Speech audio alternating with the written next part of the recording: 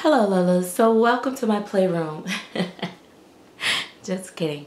Actually in one of the guest bedrooms, and I am just not gonna just prep. I was gonna like set everything up and everything, but I said, you know what, why not just do it on camera? So I am going to attempt to get the babies ready, or changed and positioned and all that great jazz as I talk to you guys. Guys, if you're not subscribed to this channel, do me a favor and smash that red subscribe button. Tell your friends to come subscribe to my channel.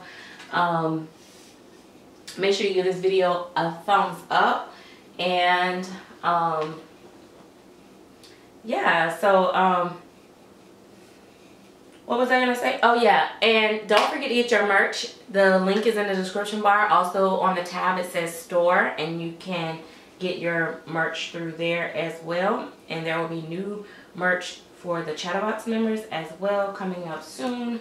So I just want you guys to be aware of that. I appreciate all of you that have been buying merch, and all of my subscribers. So what I have here is Noah, Nigel, and Penelope.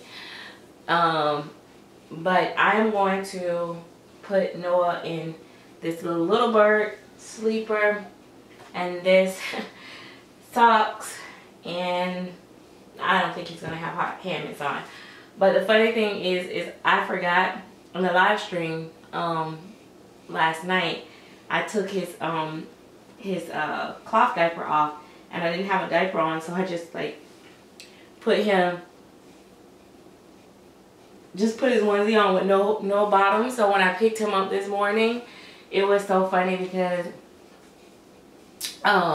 when I picked him up, I was like, "Woo, you got on a diaper, boy," and it was like hilarious. I'm gonna give her the pink pillow.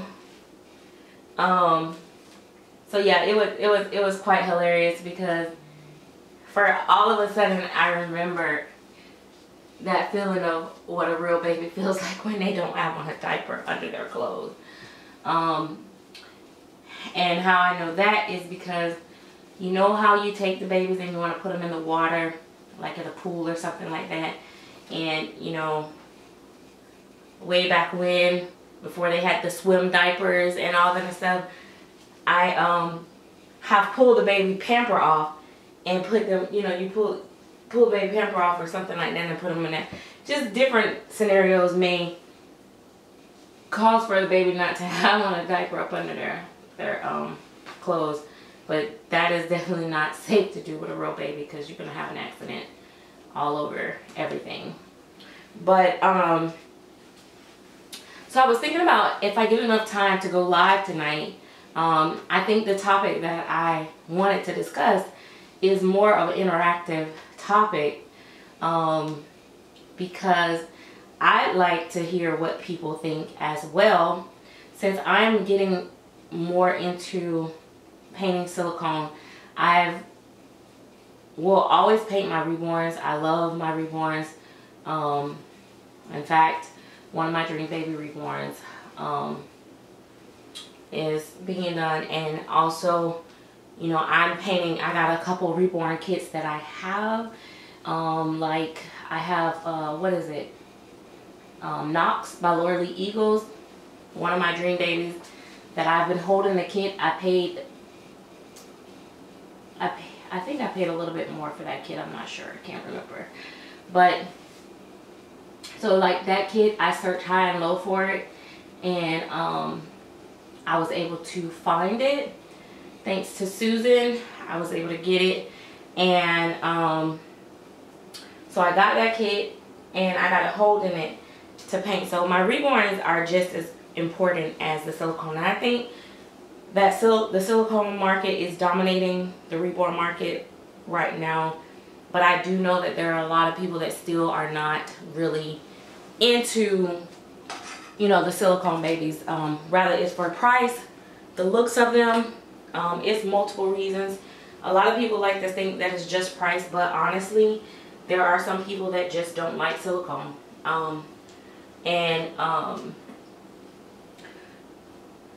Some of it is because they just don't like it, and some of it's because they've never seen one look as real realistic or as nice as painted as a reborn. When I first started out collecting reborns, silicones were very blandly painted, and they didn't blend well. There was just a number of things that I did not particularly care for with the silicone babies. But since then, time has evolved so much, and the artists are amazing with their work. Even, you know, not the big name artists, a lot of other artists that just paint and they're like not sculptors or anything like that. I mean, their work look just as nice as reborns, and I follow a lot of ladies that actually paint beautifully. One lady that I really want to see work in person, that I've always liked her work, is Cheryl Martin. I really like her work, and I really wanted to see it in person. So hopefully one day I'll get to the Rose show, because it seems like that's the show that she goes to, the doll show that she goes to, instead of IDTS. So I would love to see her work in person. But you know, there's a lot of, that's just one. There's a lot. This is a size 1 diaper that I just put him on. It's pretty big too. There's a lot of like I said, there's a lot of talent out here, and everybody have a particular style that they like, and so I love that about it too. But anyway, I guess I've gotten off track, as I always do. One of the things that I was wondering what you guys think on, what is considered, you know, people always say that silicone is not perfect because it's handmade, and you know how the medium works. It's such a different medium. So, and people always put the disclosure that silicone does have some, you know, imperfections that is normal. So what makes it different? What's the difference between imperfection and a defect? You know, like some people, like for me, a baby with bubbles, like the little air bubbles in the silicone, that's a defect. That's a boo-boo, not a imperfection. A little bit of maybe in an area, maybe a little rough spot that's really tiny and minute, that might be considered as an imperfection to me. Of course, a rip or a tear is a boo-boo, a defect, you know, type thing.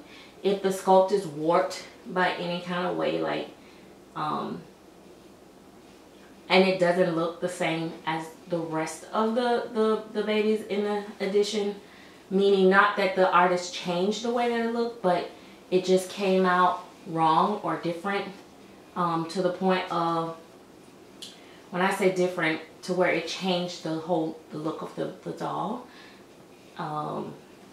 and not in a good way. That's, to me, considered a defect. But there are slight imperfections, and also, you know, like when silicone is poured, apparently they're pouring from a batch of silicone, I guess, I don't know. And I'm not an expert on this. I don't pour silicone, and I don't know the gist of it all. But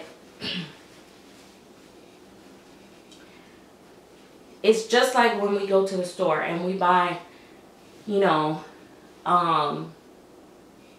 different brands, and I can get 5 white shirts, unless it's cut from the same exact fabric, the white may be slightly different than the other white, if that makes sense. So that's where it comes with silicone, that where there's slight differences or inconsistencies. Those are not imperfections in that case, but those are like inconsistencies that may happen or whatever. But I don't know. It's just, that's a very complex subject, don't you think? Like, what is actually a defect?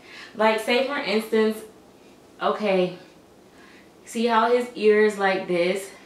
Let's say the one come out and the ears like that.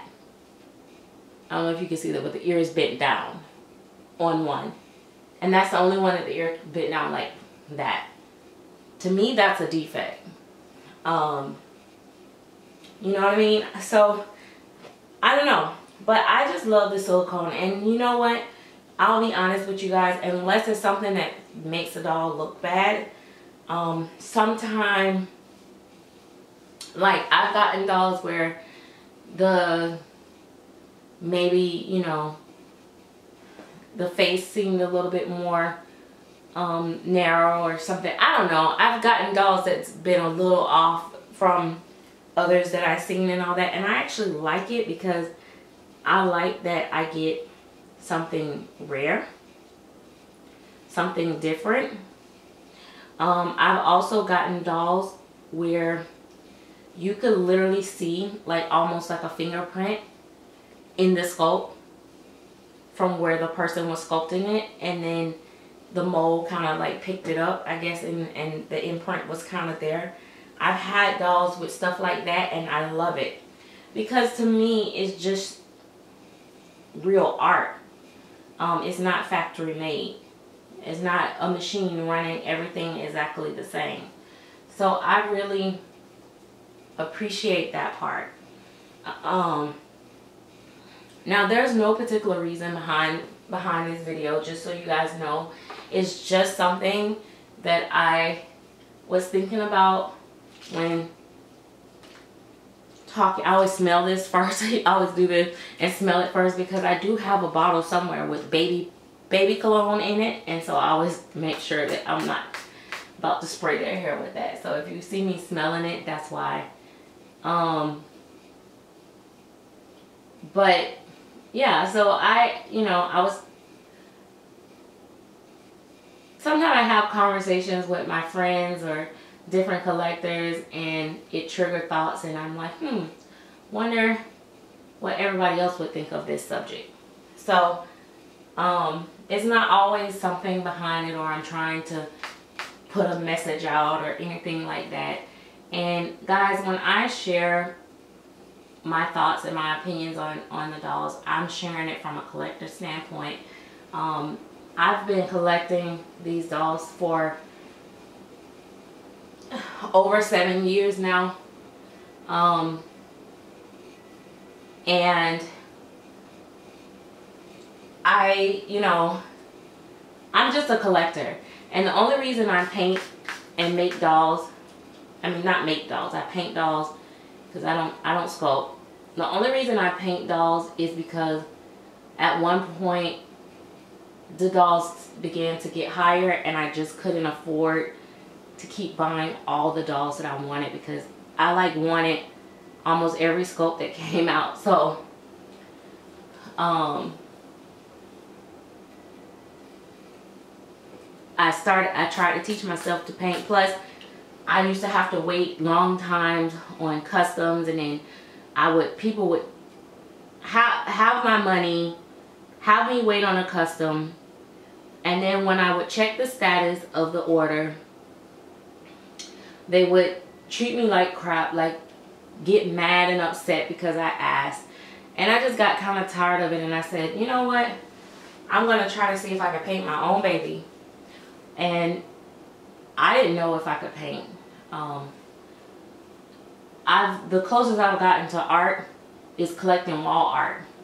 I've never tried to paint or do anything, artsy before the dolls, but I just have such a love for the dolls that I said I was going to give it a try, and I did. And when I did okay. There was things that I didn't like that I did, and I stopped for like 6 months or almost a year. Then I tried again, and then I stopped again. And then I just kept going, and when I started back, I just kept going, and I said, you know what? and I had a whole bunch of boo-boos. And I know if some of you guys remember, there was one time I like had a boo-boo sale. Like it was just a whole boo fest. And I was just like $50, $150, $100, $75. I was selling all my practice babies, basically. And then, you know, and then I started selling, and it was pretty, my prices was pretty low. And as my skill set changed, my prices went up. And I don't want to go over a certain amount with my reborns. But that's where I'm at. So that's how I started. And even now to this day, oh, Noah. Noah. Even now to this day, I don't really paint to sell most of the time. I am doing it now for a little bit because, like I told you guys, I need to make up for this guy. But I don't paint to sell. I normally paint for myself. So, you know, when people ask me, like, do you have a website? I don't have a website. Maybe it's something I should do in the future. But I don't have a website or anything like that because I really do it because I do it for a hobby and I love it. But I'm not doing it for free, of course. So I'm not going to sit here and tell you that lie. But yeah, so that's a thought. So think about that, you know. Put it in the comment section if you want. And maybe we'll kind of touch on it if I get a chance to go live tonight. You know, I never know my schedule on Sundays. So, but yeah, if I go live, it'll be in the Gym Pop. We did one of our lives for the Chatterbox last night. And if you join, you can go back and look at it. It's still up.